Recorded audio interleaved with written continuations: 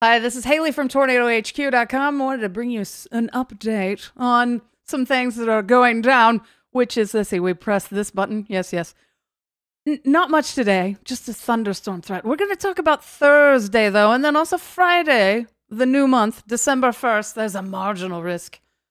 Let's look at tomorrow a little bit more in depth. We've got a 10% tornado chance here for Texas, also 5% for Louisiana.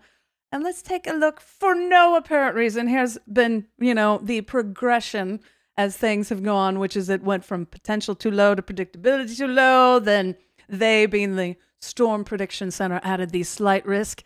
And then the enhanced. And as of right now that I'm recording this, the next outlook won't be for another 7 hours. Yes, but a 10% tornado chance in we're still in November. I had to look at my watch. Yes, because it has the date on it.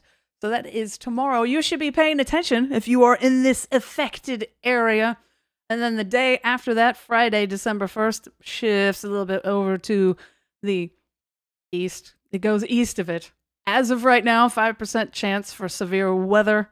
So something else to keep an eye on.